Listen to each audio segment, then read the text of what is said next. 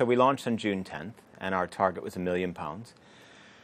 And, you know, as you do, you cross your fingers. You know, we were the first doing this. We thought, hope it works. Of course, we had faith or we wouldn't do it. And then 19 days later, after the 60-day campaign had begun, we smashed through the target. Last I checked, we're at 1.7 million. That's divided amongst 550 investors. So I can't do the mathematics so quickly, but it's roughly, what, 3,500 or so, you know, average investment.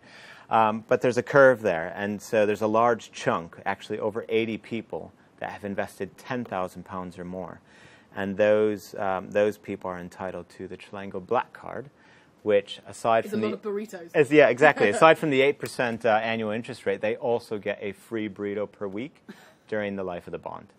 We haven't done a deal with a single bank manager. We now have 550 running around the city. So, you know, the pressure's on us now to make sure we deliver.